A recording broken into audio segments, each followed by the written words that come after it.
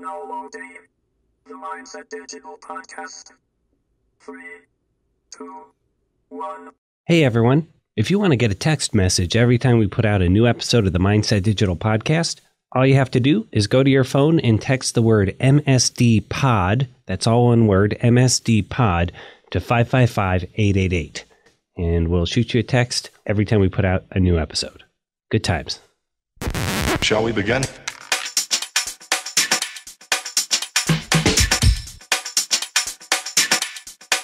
Let's begin now.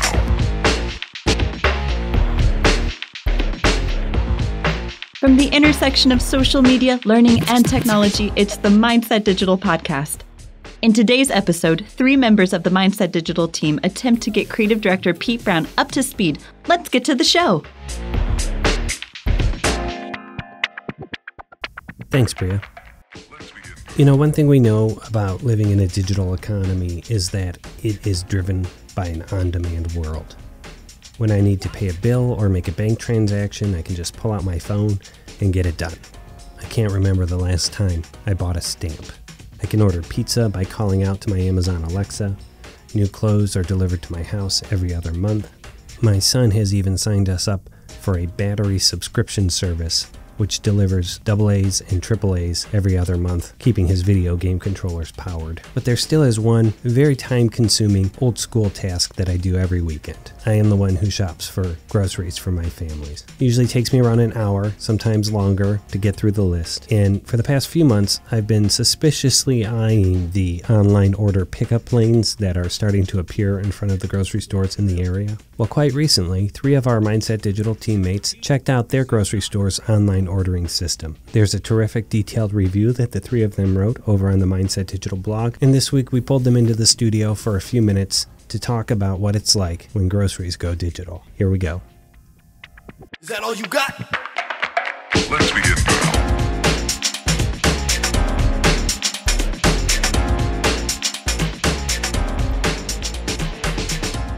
We are crowded in the recording studio and some new faces, so I'm excited about this. 3 of you all tried online grocery services and wrote a blog post that went up last week on our blog, performing very well, so I thought maybe I could steal some of that thunder for the podcast and we would just talk about the experience. So let me introduce each of you. First, we have Morgan Mulgrew. How's it going, Morgan? It's going great, Pete. How are you? Very good. You've been on the podcast before. Yes, this is my second podcast. That's right. So very good. And you travel a lot. You're in our road show. Train people on LinkedIn. Am I getting your job You're getting done? the gist, yes. And now I'm actually starting to do keynotes and other sorts of in-person, face-to-face, client-facing types of communication. Right, that's right. And do you still pack up suitcases? Seems like you're always packing up suitcases and boxes when I see you. Luckily for me, we now have Leslie who does most of the equipment packing, but I still have to pack my own suitcase, which is just as difficult. Okay, very good. Next to you is Angela Solomon, right? Hi. How are you, Angela? Now, I know what you do because you always put stuff on my calendar and take it off and move it around. I mean, I know your sole job's not just to mess with my calendar, but I don't know what we call what you do. Well, I am the executive admin assistant. Okay. Sometimes I'm also referred to as the advanced team leader. I gotcha. And so you are basically managing Deborah's work out in the world, keeping her on the road, getting her where she needs to be. Yeah, and I also manage Betsy and Chuck as needed as well. Very good. So then why do you keep putting stuff on my calendar? Because anyone who's in a meeting with those 3 also becomes Okay. part of my plan. Just for future reference, I am book solid. Okay. And we have Lisa Pence. Yes. Who I know is in the sales organization. Yes. What do you do? I should know that. No, that's okay. I know that when sales leads come in through channels that I sit over, I give them to you. So I assume you have something to do with that. I do, right. I have a sales background.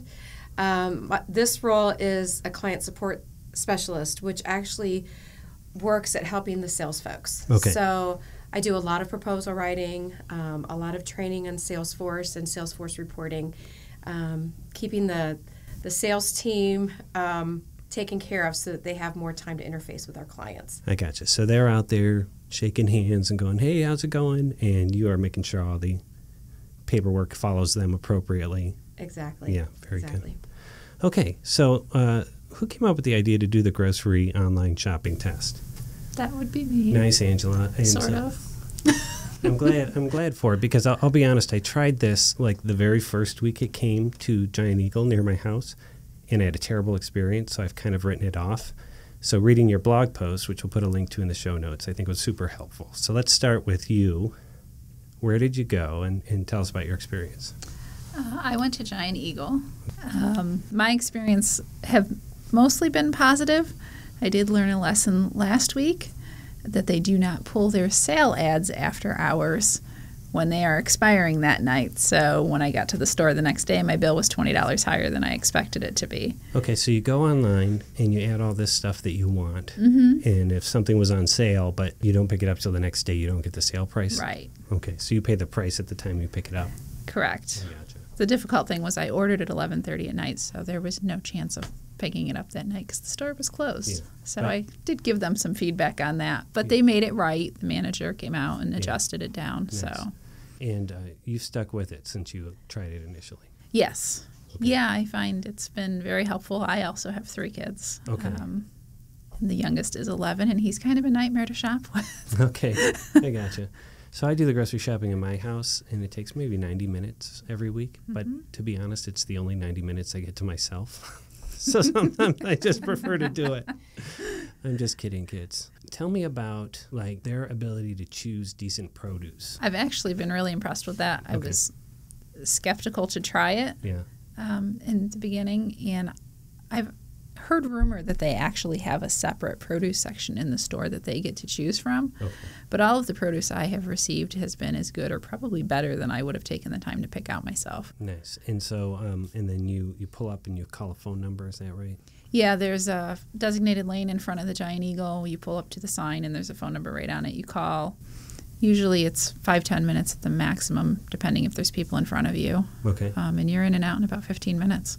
Nice. Okay. And so it's definitely a win for you. Yeah, it's Okay. a lot easier. Nice. Okay. So let's talk to Morgan. Now, Morgan, you are single, am I right? Yes. Okay.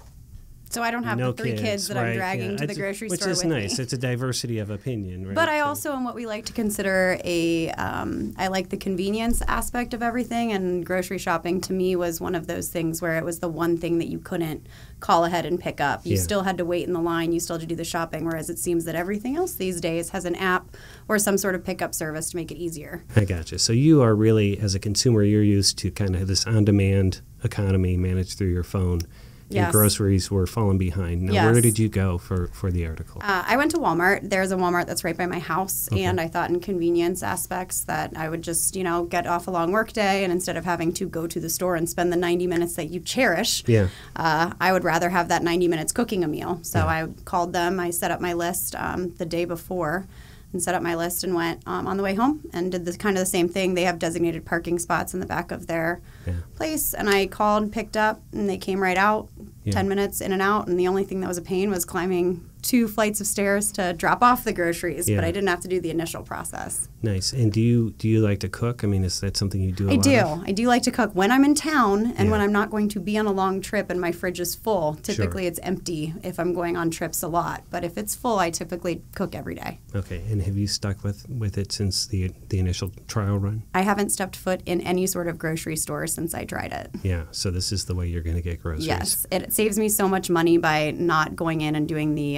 impulsive shopping where you stop by, the cookie aisle and Oreo has a new flavor that you want to try or need some extra ice cream. So Yeah. it saves me some money.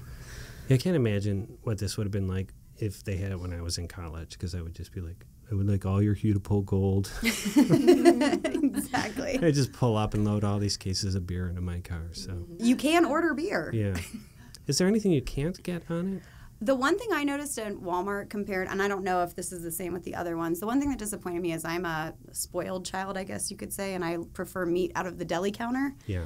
And living alone, you can't get anything smaller than a pound, Oh, and I yeah. can't eat a pound of lunch meat Right. to save my life. So that's Right. one disappointing thing. Right. But I've also found alternative things to eat rather than lunch meat that I don't have to go into the store to get, like making pork roast the night before and having that for 2 more days rather than a turkey sandwich. Yeah, nice. I got you. So if you want something from the deli at Walmart, you got to get a pound, basically. Yeah. Okay. Okay. Well, that's good to know. Lisa, tell me where you went. I went to Kroger, Okay. right by my house. Very good. And you have kids too. I have 3 kids. Okay. Uh-huh. And fun fact about Kroger, I looked this up. They are the largest grocer in the United States. You know, I kind of believe it because Do you know that? whenever I travel, I'll see a Kroger. Yeah. Kroger. And based in Cincinnati, they're actually the 24th largest retailer in the U.S., too. So how was your experience at Kroger? It was surprisingly really, really good. Mm-hmm. I had my reservations. While the whole idea was very appealing to me a couple of years ago when it first came out, it took me till now to just try it for the first time. Okay. And what were your reservations going into it? Just that they weren't going to pick out what I wanted, that there had to be a catch, Right. that it was going to be a lot more expensive than just going to the grocery store. Right. I don't know why I had those, but that's just kind of my suspicious mind. What happens if they don't have something that you want?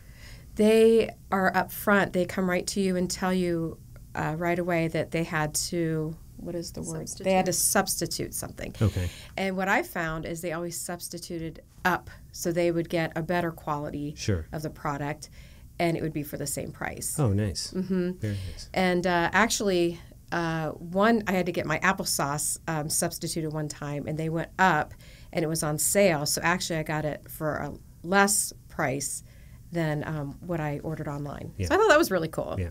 And you've been satisfied with the quality of the perishables? I have. Yeah. Yeah, very happy. The meat and the produce were a lot better than what I had thought they would be. That's where I thought I was going to have to just kind of put up with whatever they gave me. But it was really good. Have any of you wanted something that they just didn't have available that you still had to go into the store and get or go somewhere else for? Nail polish remover. Okay. Yes. All right. So that's a good one. Right? Yeah. Are toiletries on there? Yes. Yeah. Okay. So other than nail polish remover. So when I did it, it was brand new, and it seemed like it took me a long time to kind of scroll through and pick out what I want. Yeah, right. But then it saves what you It does. It and does. You can choose your staples from your And the other repeat thing is, orders. if you're a list maker like I am, I always go to the grocery store with this lovely list that I say I will never stray from. Right. And then I go to the grocery store and buy 20 extra items. Yeah. But for me, I take the list and I use the search bar. Yeah. And so if I need something that might have more than one brand, or like if I just type in shampoo, I do get multiple choices. Or I can type in Dove shampoo and it gives me the specific one that I want. So. Yeah, so I know if I go to the grocery store when I'm hungry, I come home with all manner of crazy stuff, right? Circus peanuts and candy and donuts, yeah. Or if I bring my son who's 16, right, he just starts throwing tacos in the car, whatever. Is there any serendipity to your grocery buying? Are you ever online and you're like, oh, I'll try this? Or are you all three pretty rigorously list bound? I get a lot of the same stuff, but Walmart has a thing that says some things you might like based on what you buy. So they give you suggestions. So I bought chocolate ice cream once, and they suggested a new Ben & Jerry's flavor to me, even though I wasn't eating Ben & Jerry's, and I tried it, and it was delicious. Nice. Okay, Walmart's Ben & Jerry's ice cream recommendation algorithm apparently. Yeah, it spot on. worked. You know what I found out, though, with Kroger? You have that Kroger Plus card. Yeah. And my online grocery was tied to my Kroger Plus card. So the first time I went in, all of my past purchases came right up. Yeah. So it was really easy to go ahead and get my milk, my eggs, all my Cheetos that I get every week. Right. So within the first 5 minutes, I'd say interesting. 75% of my shopping was done. Wow. So it just knew your history already. Wow, that's really nice. What about coupons? How does that Giant work? Eagle, you can hand them in when you go to pick up. You can choose when you check out to either pay at that time or pay when you pick up. I usually pay when I pick up so that I can check things out. Yeah. You can give them any coupons. They pull your Giant Eagle card through. Yeah. So it kind of wraps everything up nicely. Like I've noticed, by my house, all three of these stores are near me, so I could go to any of them. But I notice, like when I go, you know how they print out specific coupons for you based on what you've bought? Do they still do that here? Because sometimes I leave with like 8 coupons that I'm going to feel bad about never using. So the point of sale print coupons not there. Yeah, and at Walmart they give you a printout. They email you your receipt. You just sign off on an iPad, so you're not getting an actual paper receipt. Which for me, who hates paper, that's true. I love. But they do. And Walmart typically is already discounted, so I typically don't use coupons. So I'm not very good. But I know that we don't get the printouts with the receipts on them like you normally do. Yeah. So it's interesting. 3 of you tried it. All 3 of you want to stick with it. It seems like this really is an improved way to grocery shop. I would agree. I mean, I do still. go to the store because there's one store I like to go to that does not do it. Right. So I still go there like once a week, but it's just for a few little things. Okay, and so just tell me the upcharges, what it costs to use this service. Walmart doesn't have any. They don't even is- have a service fee. So it's Okay. basically you go to it's as if you were going to the grocery store, and you're actually not even allowed to tip their bag boys or whatever you want to call them. Yeah. I tried, and they wouldn't let, because I felt bad that they didn't get a service fee. Sure. So Walmart, actually, it's the same exact price as going into the store. Wow, okay. I don't know about the other two. For Kroger, the first three times there was no fee. Yeah. So then the fourth time there was a $4.95 fee Okay. that'll be tacked on, which I think is fair. I Sure. think that's fine. You know, Giant Eagle's the same. It's free the $5. first 3, and then it's $4.95. Yeah. That said, my grocery bill is half of what it was before I Yeah, did this, sure. so I'll Well, pay the $5. That's right. And really, in our hyper busy world, right, I should think about the value of an hour of my time, right? It's certainly, well, I make about $5 an hour here once it's all averaged out. But you know, getting an hour of time back for $5 is a great deal. I don't know why anybody would say no to that.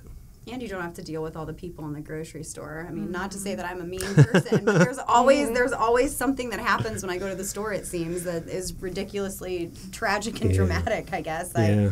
There's always that customer that has something that they need or somebody running around, and it just eliminates all those problems. Yeah, right. All right. Anything else about the experience you guys want to share? Anything we haven't touched on? I can. Yeah. What I've started doing is on Monday mornings, I will go ahead and just add my repeat items within 5 minutes and choose a time for Saturday. That way I've got Saturday, I put it on my calendar and it's ready to go. Yeah. The remainder of the week, as I kind of think about what is on sale, Right. what I want to make for dinner, Yeah. I will go ahead and add those items and kind of make my list as I go along. That works for me than sitting down for an entire hour I gotcha. and making my whole list. So Yeah, so that's been very kind of helpful. over the course. So that's actually a good way to think about it too, because we always were like, what are we going to eat this week? And we try and figure out what recipes we're making. And The other thing is some of them have very strict time windows. So if you are trying to get your groceries on same day, for example, at Walmart, if you want to pick up, their last pickup time is 8 p.m. If you don't order your food by 10 a.m. that day, which is still a decent window, especially Right. for those of us who are already up. Yeah. But if you are one of those people who wants to do the last minute grocery shopping, you do probably need to give yourself 24 hours or at least wake up early in the morning to Yeah. get same day. so you have to order by 10, which is like how you used to have to go to McDonald's by 10 to get breakfast. It's exactly how I thought of it when I did it the first time. Good. Well, first of all, we're going to put a link to pretty detailed write-ups from each of you that was on the blog. I hope we'll continue to get some good traffic there, but I appreciate that you guys did this, and I'm really happy to see that it worked out. I think I'll give it a try again, but we'll just have to see, right? Then we can do another blog about We'll your interview you. experience. I know, right? That's right. How's my life changed now that I gave up the 90 minutes I have to myself once a week? You might be a little bit more crazy. Yeah, it could be. It could be. So, well, everybody, thanks for coming in. I really appreciate it. And This is not a drill. I guess that's it. Good times. Take care. Repeat, this is not a drill. My thanks to Morgan Mulgrew, Lisa Pence, and Angela Solomon for their time. And do check out the detailed write-up over on the Mindset Digital blog. That's all I've got for today. Briavel? Is that all you got? The Mindset Digital podcast is brought to you by Mindset Digital. We bring workforces up to speed in our fast-forward digital world. If you like this show, please recommend us to a friend, or even better, leave us a review on iTunes. It really helps. Have questions, comments, or ideas about the podcast you want to share with our team? Send them to podcast@mindsetdigital.com. Some music in today's show is courtesy of the website audionautics.com and is licensed under Creative Commons 3.0. Oh, for sure.